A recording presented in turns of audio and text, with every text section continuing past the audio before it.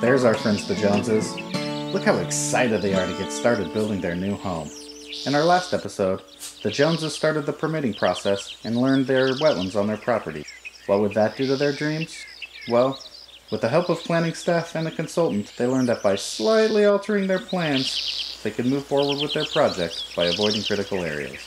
Honey, I'm sure glad that we're making progress, though I'd really like to know why these wetlands are so important.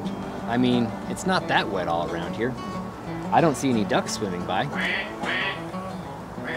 Well, they must be important for some reason, or otherwise they wouldn't be regulated. Right, Mr. Frog? That's right. Wetlands are regulated across the U.S. from the local, state, and federal level. Why? Because wetlands do important things, and we as a society find those things valuable. That's why wetlands are classified and regulated based on their functions and values. They're what now? Their functions and values. Allow me to explain. A function is something that is performed. Kinda like my Elvis impersonation?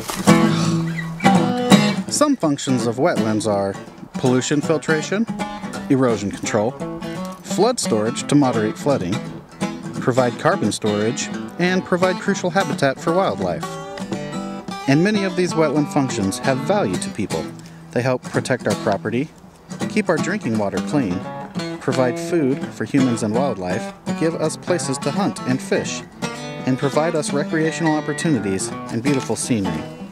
So you see, the reason wetlands are protected is because they provide value to society, not just the critters that live in them, like me. I get it now. So does that have anything to do with what our consultant did for us? Did somebody call my name? Well, your name did come up.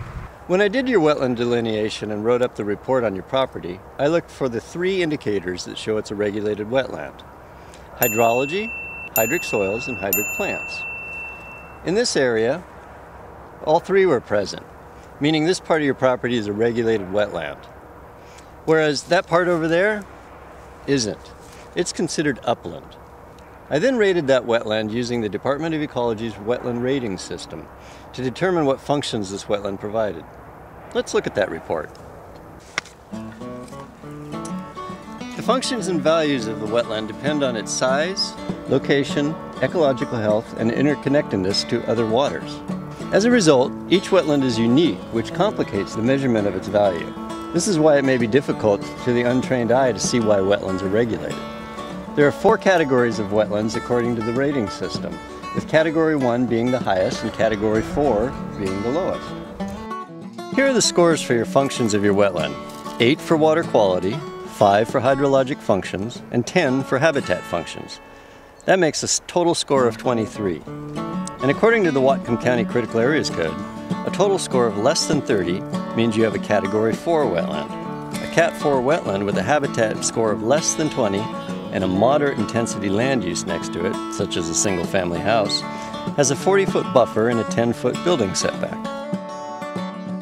Well, if it wasn't for that dang 40-foot buffer, we could have a larger house and put it farther away from the road. Why do we have to have a buffer?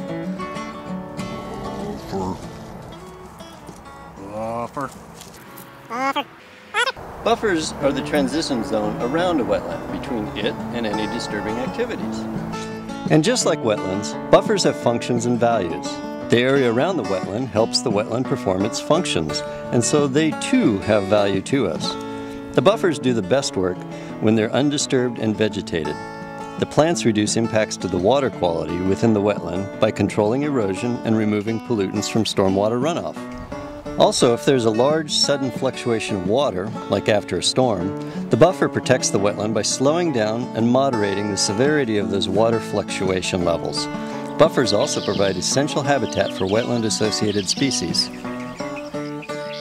Well, how are we supposed to get to the house if we have to put the driveway through the buffer? Well, there is a way to mitigate any necessary impacts. Well, what are we supposed to do? Stay tuned!